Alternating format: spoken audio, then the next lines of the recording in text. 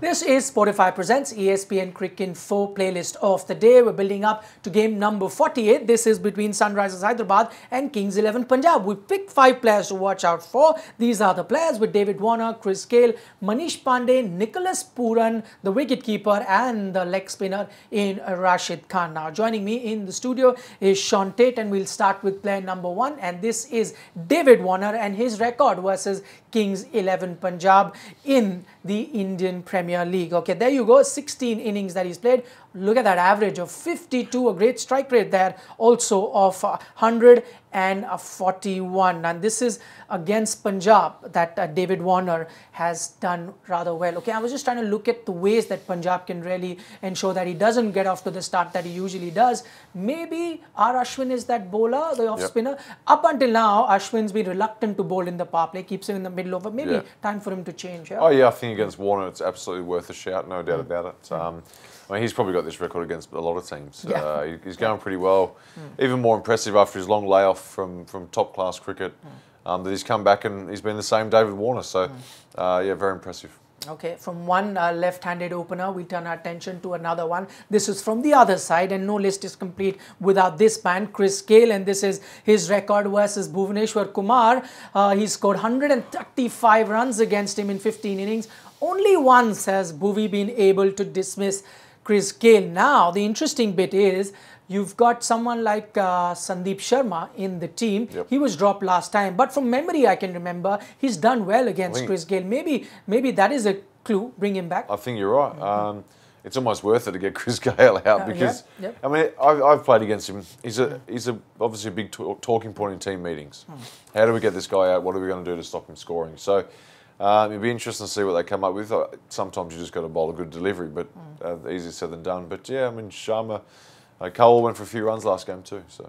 Okay, the other man that will be in action with the bat in the middle overs for Hyderabad would be Manish Pandey. He's struck some good form in the recent past, and this is his record against R. Ashwin. Look at that average there of 62, having been just dismissed once by the off-spinner. So, R. Ashwin doesn't have a great record against him, maybe because of the ball coming in. Maybe Murugan, the other Ashwin, is the guy to go to him. They've got a few options for these guys. That's a good thing. Pandey's in form though. He's pretty confident and doing it at an important time of the tournament, which is good to see. He's a very likable. I like him. I've always been a fan of Manish Pandey, so it's good to see him go well. All right, player number 4 on our list, Nicholas Pooran, the wicketkeeper for Kings 11 Punjab. He got a chance last time around. Wasn't very impressive, but this is his record in T20s this year in particular. And there he's got a good record, averaging 36, a good strike rate too. This is the form that he will need to emulate, especially because we've seen with Kings, it's either Gale, Mayank or KL Rahul. After they're gone, there's no one to take responsibility. He's that guy. Yeah, I think he's definitely got it in him. That's for sure. I mean, you can see those stats there, but he's been in that player where it's been a bit unsure, should we pick him? I don't think they even know the Kings where he sort of fit into their side properly, and obviously we haven't seen too much from the IPL, but I think he's a good enough player to get the job done. Okay, if you've got star batsmen in the list, like David Warner, like Chris Gale, we've got a star bowler too. This is Rashid Khan, and this is his record versus KL Rahul. He's dismissed him twice in 3 innings, just 11 runs. Now, that is a great record to have, especially with KL Rahul being in some good form. But I'm going to talk about the form of Rashid Khan. Is that he's had a bit of a dip. Is that something that KL Rahul would be rather pleased about? It's interesting because he's come off a couple of bad games for him, I suppose. By his high standards. Yeah, obviously, exactly.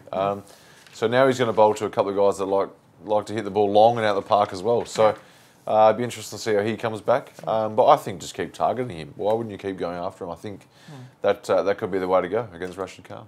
Okay, we'll leave it at that. You are watching Spotify Presents ESPNcricinfo playlist of the day.